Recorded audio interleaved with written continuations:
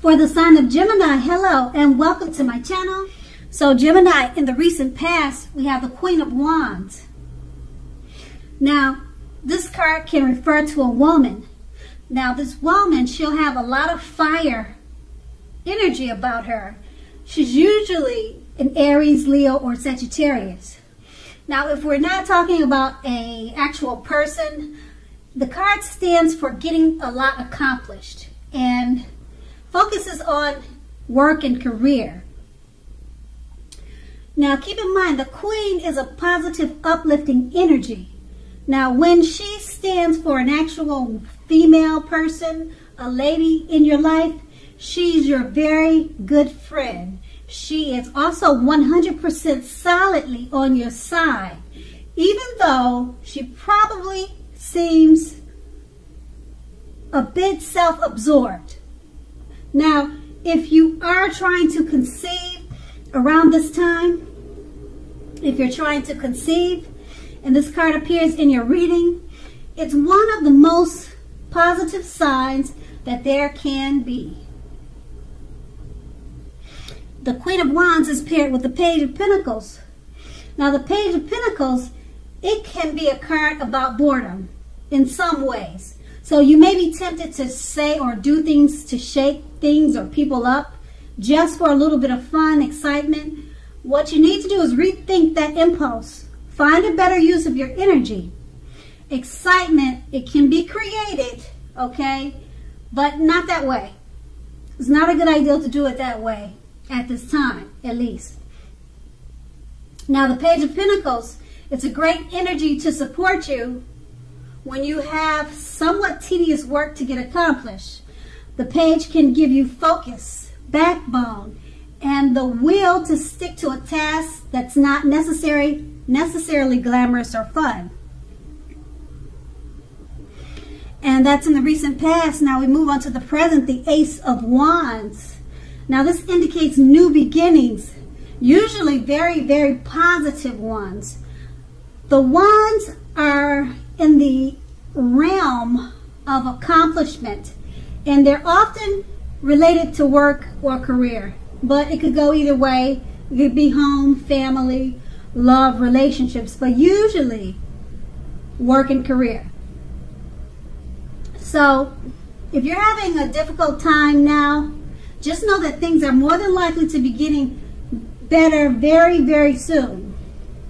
Now, this card, it depicts being upbeat, optimistic, and hopeful about your future with a very good cause. You're more than likely to be feeling quite energetic and positive, or you very soon will be feeling that way. Now, keep in mind that the aces also tell you that now is a good time to start something new. And this card is paired with the Five of Swords. Now, the Five of Swords, you're more than likely to find yourself with some mixed feelings. It could be about life in general and maybe a few people in particular. As you can see, if you can see the picture, I hope you can, but that's pretty much what it's showing. But you want to make sure not to ignore these things. But don't feel like you have to speak every word you're thinking and feeling either, as you could ruin the very thing that you want the most, such as close, intimate relationships with your friends and lover. So think several times before you really let someone have it.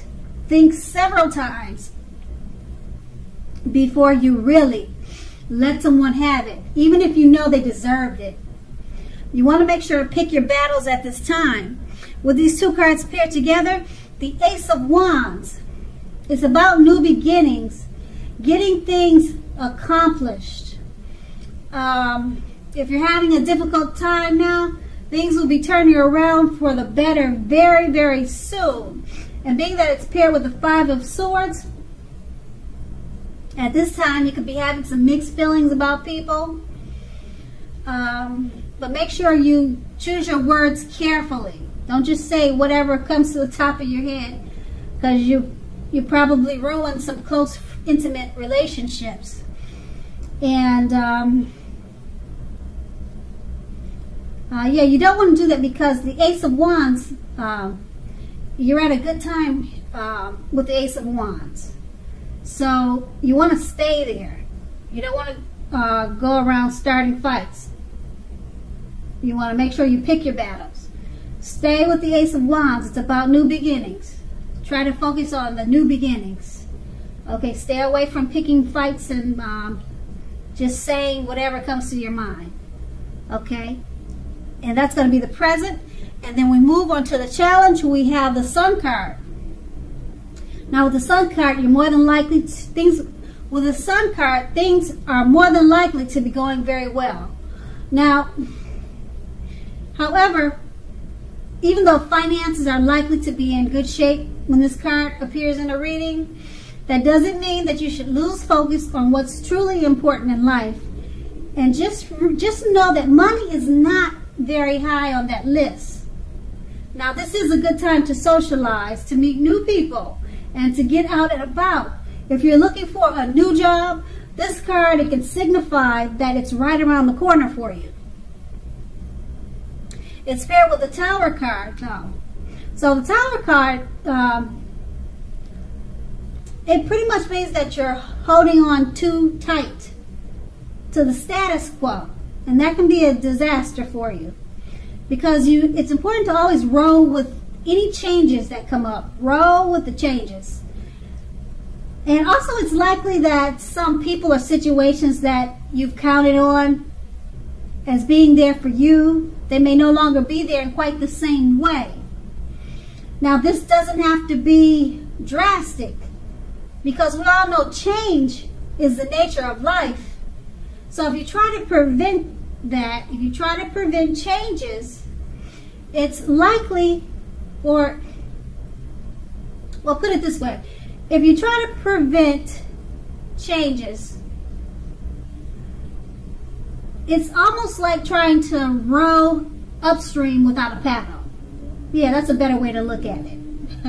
Okay, and also if you have been building castles in the air, this could be the time that some of them come crashing down.